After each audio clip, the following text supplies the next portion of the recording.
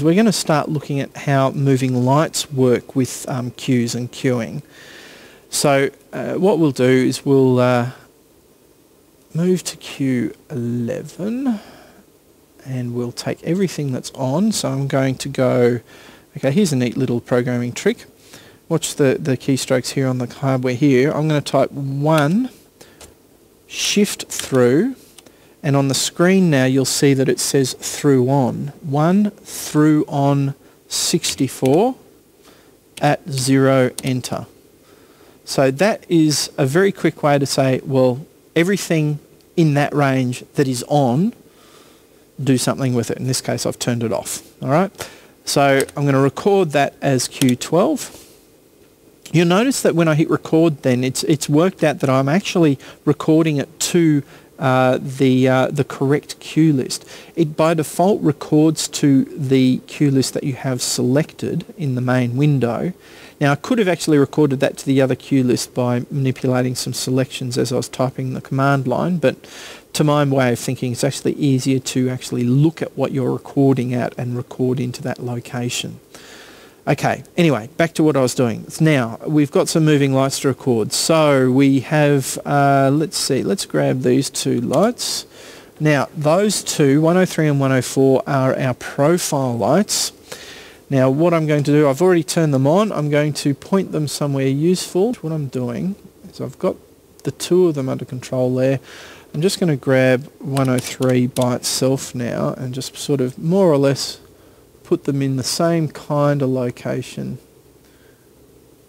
there. We'll go to the lens control and we'll adjust the iris, which is now on the screen on that position. So we'll pop the iris up to pretty much as large as as small as the actual physical size will go, and make a dot that we can see on the stage.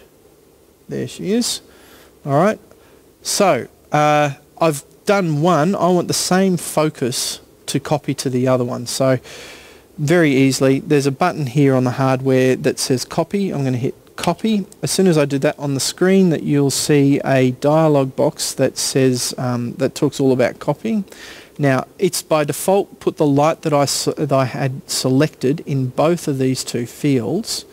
So if you select the light that you want to copy from, hit copy and then just immediately type the destination. So 103 copy 104, you can literally hit enter and it will copy the parameters from one to the other. What I'm going to do though is I'm just going to tell it to copy everything except position. Alright, so it's just going to copy everything except position because I want it to stay more or less where it is. I've hit OK, and you can see out in the stage that light has instantly jumped into the same sort of focus that the first one had, and the position was left where it was. So I've got the two lights better overlapped onto one little spot right there on the front of the stage you can see on the screen. Alright, let's record that as Q13. So record, enter, done. Very simple, and you can see here on the screen Q13's been recorded with a time of 3. Now I'm going to grab these lights and just move them to the other side of the stage. So 103, I've just selected him there, and all I'm going to do is adjust the pan. Okay, just using my rotary encoder, I'm just going to dial the pan around. And on the stage, I don't know if you can see this. I might have to change my position. Oh, yes, you can. Look at that. You can see the dot. All I've done is adjust the pan until that dot's over the other side, all right? And just watching the screen, you can see the other one, when I dial him around, okay, you can see that the pan numbers have changed on the screen there, and now I'm going to have to adjust the tilt. So on one of the two lights, have a look at the stage, you can see I'm kind of getting them more or less in the right place there now. So I'm just going to try and overlap them again. Okay, so that's probably about as close as we're going to get. One of those two lights I just panned it, the other two I adjusted pan and tilt. So I'm going to record that as Q14, but this time I'm going to put a time in of 10 seconds. Oops, a daisy, I don't want to record it as Q10. Let's try that again. Record Q14, time 10, enter. There we go, look at that. So what we've got are two lights that start on the stage. If you have a look at the stage, they start in the position over here. Alright, and then when I hit go, just keep watching the stage. What they're going to do is they're going to go straight across the stage and go to the other side, and the director goes, oh no, that's not what I want at all. I don't want those lights going out into the audience like that. I want them to go in a straight line between those 2 points. Now, any other console, you will have to put in a bunch of point cues that link those 2 cues up with those moving lights forced into a straight line. With this console, let's have a look at the screen. Now, what I'm going to do, I've got these 2 lights here, 103 and 104. You may have noticed already this thing over here called polar movement. Now, if I change that to linear movement, there are only 2 options there. It's either polar or linear.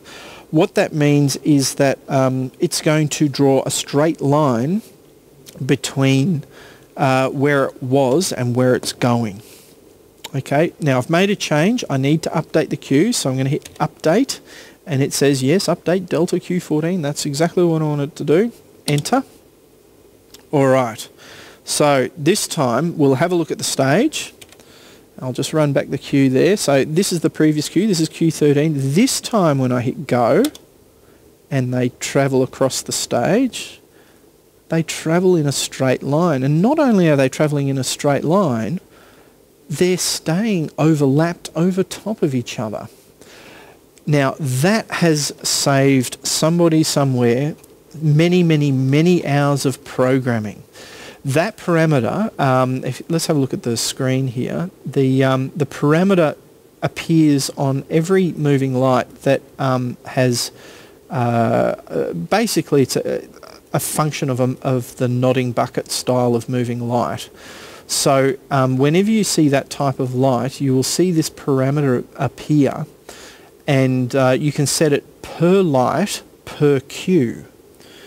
My advice to you, if you had moving lights and you were planning on plotting your show, is in your very first cue of your show, you'd grab all of your moving lights, set them all to linear movement like that, and record that as Q1. And that way it will be in linear movement for the rest of your show and you don't have to think about it again.